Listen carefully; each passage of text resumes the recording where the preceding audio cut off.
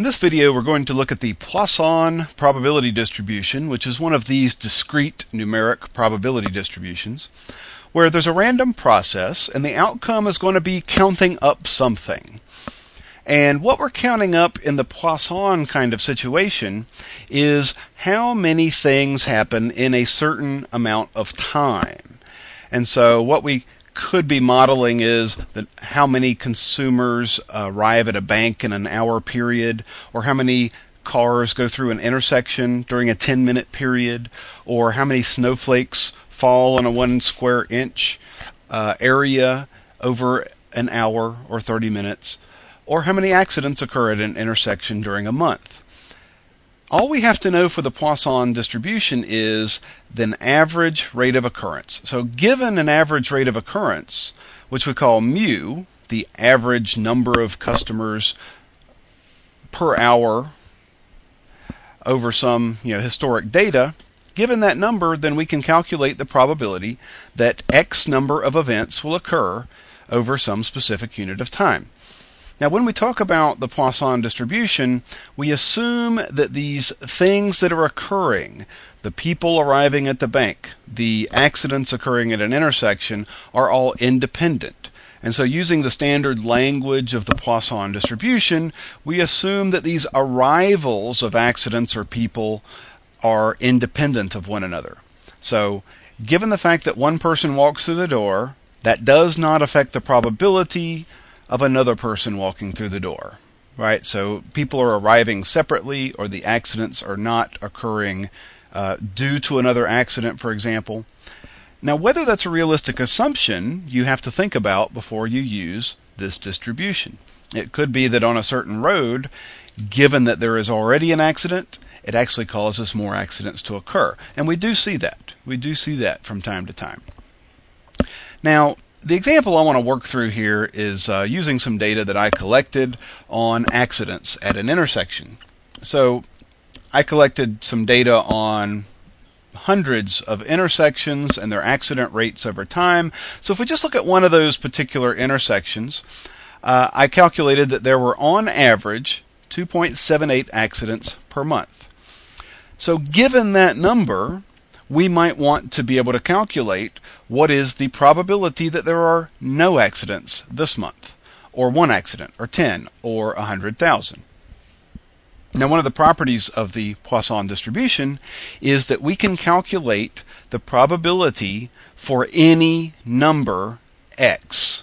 We can put in 1, 0, 100, 1,000, 1,000,000, or 1,000,000,000, as long as x is an integer. However, what will happen is the probability of, say, 100,000 accidents at this intersection is going to be so incredibly small that for practical purposes, it's impossible. But you can get a positive number out. It's just going to be 1 in a trillion, for example. Now, you can calculate that yourself after we get done here, and you can see how terribly small it's going to be. Here's the formula that we use to calculate the probabilities for the Poisson distribution. F of x is just a function that tells us the probability of x number of accidents is equal to the mean, in this case 2.78, raised to the x power, times e, which is the base of the natural logarithm, to the minus mu, so e raised to the negative the mean power, all over x factorial. And factorial is just the number times 1 less times 1 less until you get to 1, except for there's a couple of special cases, like 0 and 1. Basically, what x factorial calculates is how many different ways you can put something, rearrange something into different orders. So, again, mu is this average, and that's the only thing we need to know to work this formula.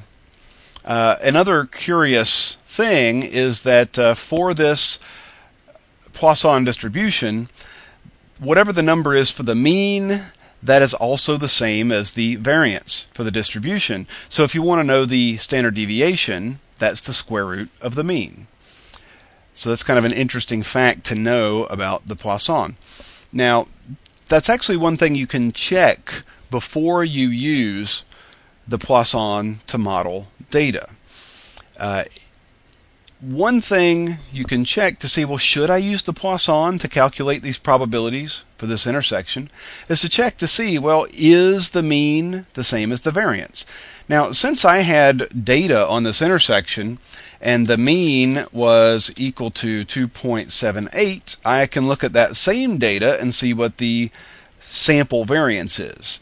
Now, when we're talking about probability distributions, usually we assume that we're talking about the population mean and the population variance. Here, for this particular intersection, over 5 years of data, the variance was 2.51. So those two, the sample mean and the sample variance I got, they're not exactly equal, but they're pretty close. And so that does give you an indication that maybe the Poisson might be appropriate to use to calculate probabilities for this intersection. So how do you use it? Well, all you have to do is take that mean of 2.78 and plug it into the formula.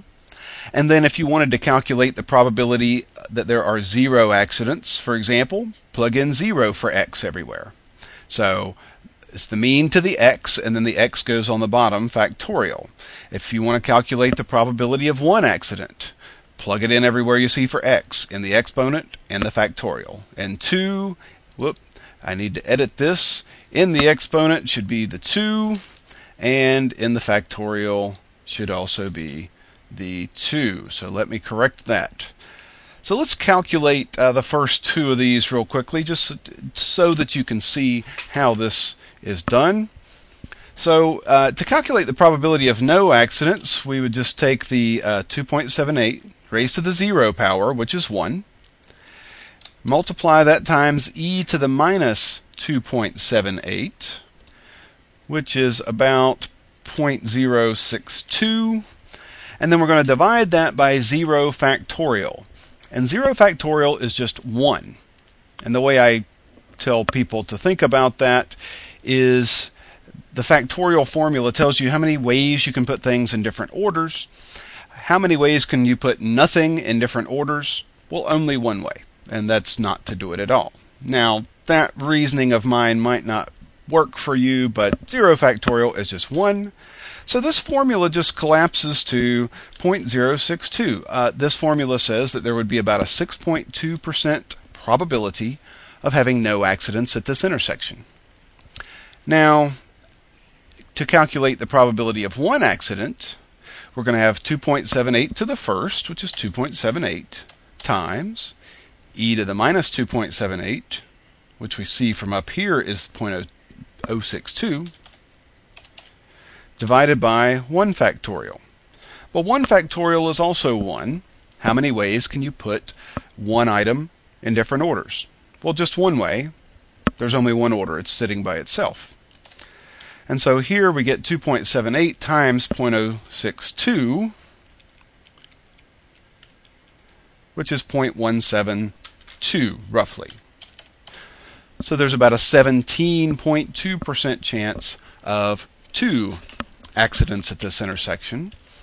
Sorry, 1 accident at this intersection. And now let's calculate the probability of 2 accidents at this intersection. It's going to be 2.78 squared times e to the minus 2.78, which is 0.062, divided by 2 factorial, which is 2 times 1. How many ways can you put two things in order? The first one and the second one, or the second one and then the first one. So 2 ways to do that. So if we multiply that all out, we get about 23.958%, almost a 24% chance of having 2 accidents at this intersection. And so that's all there is to the Poisson. And once again, let me just stress that we could keep calculating probabilities here for 3 accidents, 4 accidents, 5 accidents, 6, 7, 8, 9, 10. And you could keep going as long as you want, since we can put in any number for x there.